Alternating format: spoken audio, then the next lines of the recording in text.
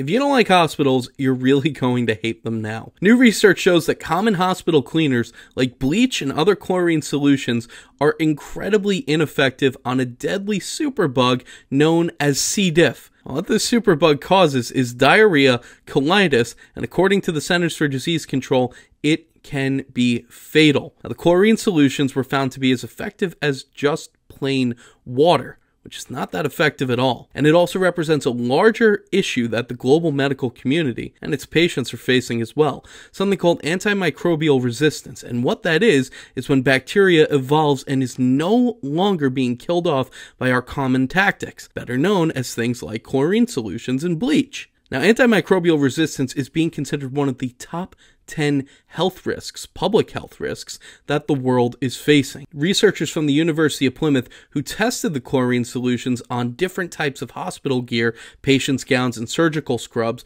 found that 3 different strains were barely altered at all when hit with the bleach and chlorine solutions. They're now calling for better protocol and better preparation to anticipate more antimicrobial resistance as this keeps happening in the future. Right now, they don't have answers. So make sure you wash your hands a couple of times the next time you check in.